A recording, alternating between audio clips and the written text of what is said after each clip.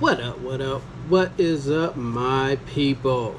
It is Monday, so you already know what I'm coming with today. It is at Hot 5 and Odd 5 of the week.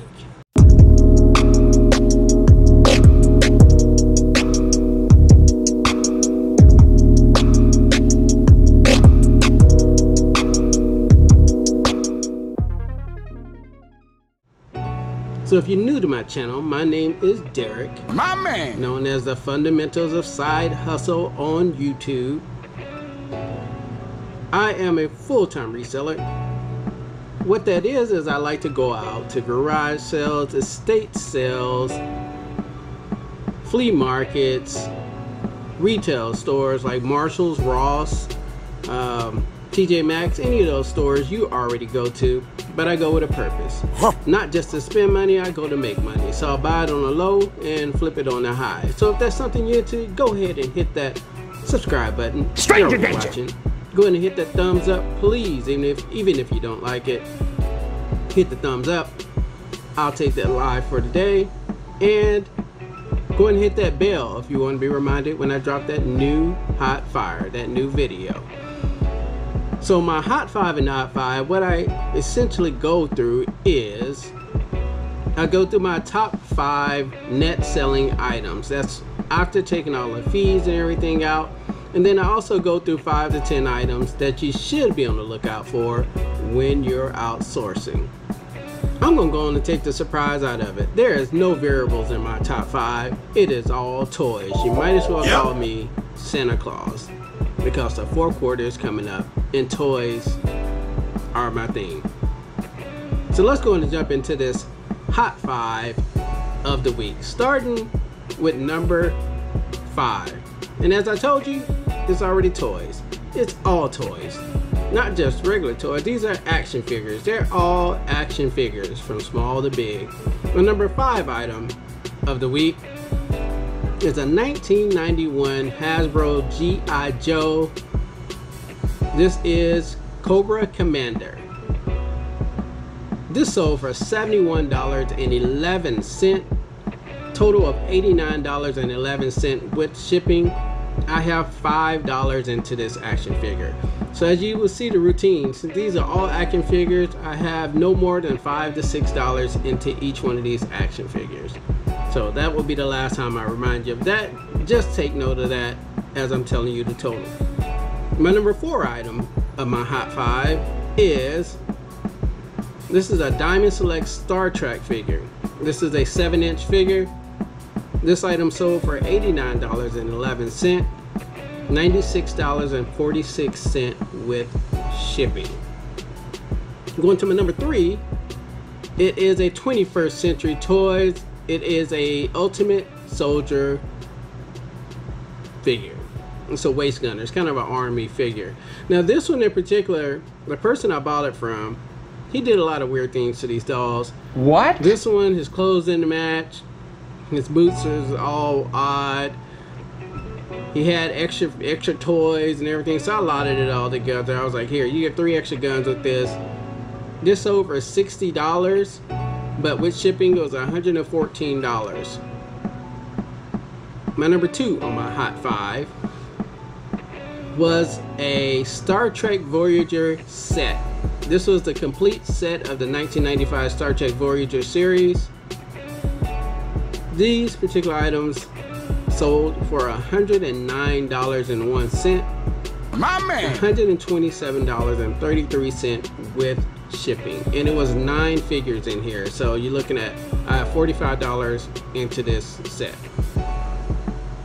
And the number 1 thing on my Hot 5 of the week is a set of 10 Star Trek figures. It was a complete movie set.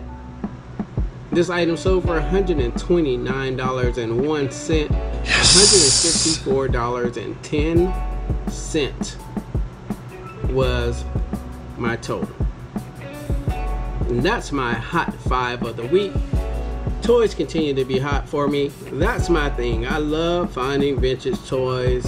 I love finding new vintage, old vintage, it doesn't matter. Is there such thing as new vintage? Nope. No, that doesn't make any darn sense. What makes things vintage? Now, in my eyes, it's 10 years or older, right? It's hard for me to sit right here and say, man, I got this 1997 doll that's vintage. Yeah, it's vintage, but I graduated in 1997, so it makes me feel just a little bit. He needs some milk. Just a little bit. So people look at me and call me vintage. Classic. I can't deal with this. Yeah, moving on. Let's go to my odd 5 to 10 items of the week. Now, the odd 5 to 10, these are items that you should definitely be on the lookout for when you're outsourcing. Normally in my odd 5 to 10, I don't go over any toys. I don't go over any models because I sell a lot of these items. We're just going to go over some other random things. So number 1, let's see here. Number 1, I sold these First Alert carbon monoxide smoke alarms. They're a combination. Now, carbon monoxide detectors and smoke alarms sell very, very well. So if you're able to get them on clearance or discount at Lowe's or Home Depot or any auction, go in and pick those up. They sell. Even the vintage ones sell. Probably not as safe. Remember that. Just because it's old doesn't mean it's valuable. Old smoke detectors, I'm pretty sure I don't want to be putting one of those up in my house because they're probably not as safe as the newer ones. But anyhow, I sold these 2 as a lot. I have $6 into each one of these, so $12 total. These sold for $50, took a best offer, $62.27 with shipping. Ink always sells, right? Even if it's expired. This particular one, there was only one other listing. All the rest are sold. This was a Canon ink. It had, I think, 5 different inks in there, 4 or 5 different inks in there. I picked this up from one of these thrift stores I like going to. Picked it up for $7. It sold for $54.01. I only had it listed for 2 days. $57.79 with shipping on that. Moving on down here. Sold this pack, I think you guys seen this before. Sold this pack of women's tagless briefs. These are vintage. Pack of 6. Got these for $2 each from an estate sale. I think I got like 8 or 9 of them. I have no more left. This particular item sold for $14.41, free shipping. So a little profit on that, but they sold pretty fast. Oh, so I sold these. I bought a bunch of DVD players from BidRL. These are, I got them for about $7 each. I have about, I'm looking around, I have them here on the floor. I think I have about 20 of them. Now this, once again, $7 each is what I got them for. I'm selling them for $17.01, $27.82 with shipping. Now I have a little bit built in on the shipping side. I have them listed a little heavier than they probably are, so I can gain a couple dollars back from that. It's a little trick. So $27.82 with shipping. Yep. I sold this cool. So this is pretty cool. Vintage poster sales. Those are in good condition. This is a 1980s The Who poster. I just picked these up from auction. No, I'm lying. This is part of a death pile that I had. It was a bunch of posters I had over on the side. It was about 10 of them, and I finally got a list of them, and they sold. Well, that one sold in particular for $20. I have less than $1 into each one of my posters.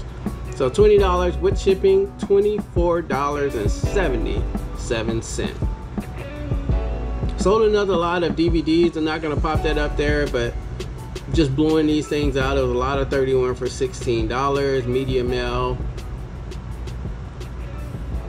So I sold this belt buckle. Now this is a local city around here. I found this at a thrift store. It's a Stockton, California Fire Department belt buckle.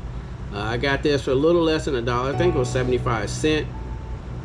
I posted it and it sold, I think, the same day. $19.01, $23.88 with shipping. Belt buckles do sell if you can get them for a really good price. Scrolling on, I'll give y'all a couple more things here. I sold another Funko Pop, but we're not gonna go through that. Y'all know I'm out the Funko Pop game. I tried it and don't like it. Nope. Nope, not for me. So sorry. No, no, no.